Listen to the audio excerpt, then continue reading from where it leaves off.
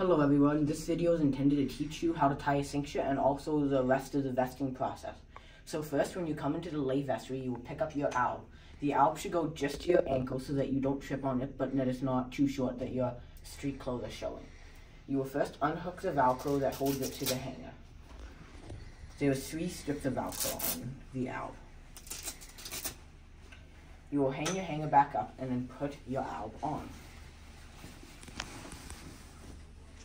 First, you will take the Velcro strip, which is on the right side, and then you will stick it to the Velcro strip on the inside of your alb.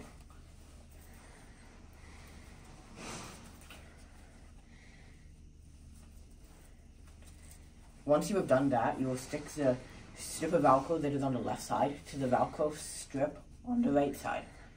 You will stick it there, and then there's a third piece of Velcro lower down here.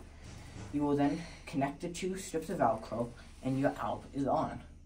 Next, you will be needing to tie a cincture. So, you'll pick a cincture up off the rack, and you'll align the 2 ends with the tassels, the ends that look frayed.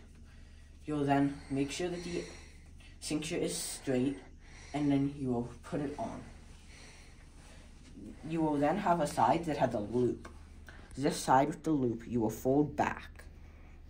Then once you fold it back, it will create another loop and 2 strings going inside of it. You will then pull on those strings, and then that will create 2 loops on the inside. You will then grab the side that is frayed with the tassels and then pull it through. Then you will pull it and tighten it so it's on you. For an altar server, the cincture should be on the left side. Now you are vested and ready to assign roles and say the prayer. Thank you for watching.